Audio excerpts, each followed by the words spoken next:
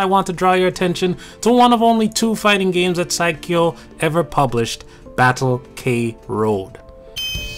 Battle K Road came out in January 1994, about 2 years after 2D fighting games had been formulated and codified, a year after the first wave of Street Fighter II clones had cashed out, and just before the big 3D fighter boom. Saikyo actually specialized in shooting games at the time, and they were successful enough to try and branch out into other projects. But it's doubtful that they could have produced any game in response to a hot new trend any faster than they ultimately did.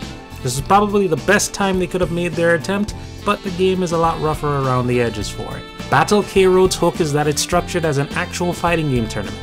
Instead of using the word tournament as a pretense for combat, the fights follow something resembling actual tournament rules. K Road is often described as realistic because it doesn't feature a lot of combos or hyper-exaggerated moves, but let me tell you, there's nothing realistic about machine gun punches and sumo wrestlers flying through the air. Saikyo often had success with their shooting games by twisting standard mechanics around, like adding exclusive dialogue for co-op play, or allowing playable craft to split and target different targets at will. And they took the same approach to this fighting game of theirs. The game has 6 attack buttons, 3 punches and 3 kicks, from light to heavy, and each of them has an extra attack that could be used by pressing forward and an attack on the ground. The only rolling joystick motion that's used in the game is quarter circle forward, for forward dashing. All of the special attacks are performed by holding hard punch and hard kick, and only one of those for a second, and then releasing it. And you'll perform a different attack if you are standing, crouching, or in the air. If this were all that set the game apart, I could get away with cutting this episode right here. Saikyo should be praised for such an intuitive control scheme. Aspiring devs, take note. Blah blah blah blah blah blah blah blah blah blah blah. But the game chopped and screwed way more than that. One thing to note is that there are no mids. The miracle hit state that acts as the divide between the 80s and 90s eras of fighters is not present here, and most attacks must be blocked either high or low, although special moves that involve some sort of rising motion can be blocked at either height. Also, the roster is made up of 8 characters with 8 clones to double the head count.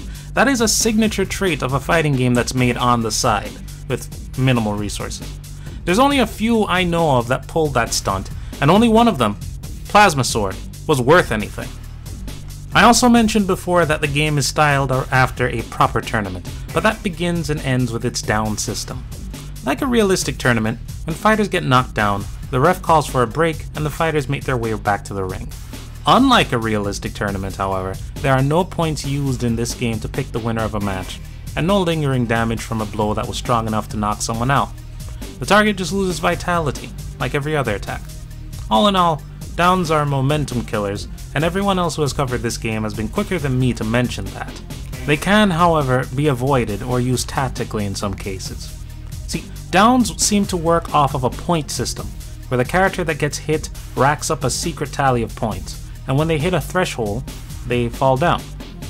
Generally, specific hard attacks and special moves seem to carry the property, while everything else just causes stun, so there is a trade-off involved. If you want to keep your pressure up, you use lights, mediums, or the hard attacks that don't cause knockdowns, and if you want to break pressure, you fish for a knockdown to go back to neutral. It's hard to eyeball what threshold is because different attacks from different characters seem to knock characters down at different rates. But from what I can tell, the points used to determine a down don't go away or fade or delay over time. And they don't overlap with stun values either, so you've got 2 separate tallies, stun points and down points. Speaking of stun, there usually isn't enough hit stun to lead to lengthy combos, but the block stun in this game varies across attacks, and some characters have ridiculous amounts of pressure from certain block strings. It's understandable why the game is like this, since it was Saikyo's first attempt at a fighting game.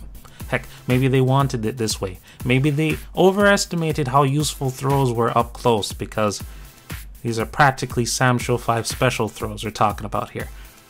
But it makes matchups vary wildly in difficulty and outcome during high-level play, for lack of a better term, I suppose. I mean, if any of you viewers out there know about a bustling Battle K Road scene, let me know, because I certainly didn't come across it when I was making this video.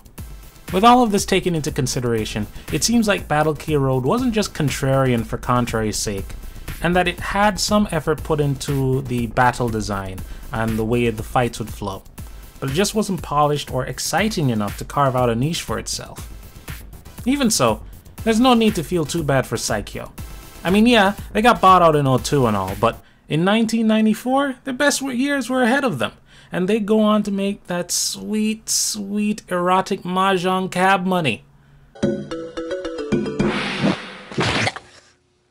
So they're good. Heck, they're not even defunct. So they're fine.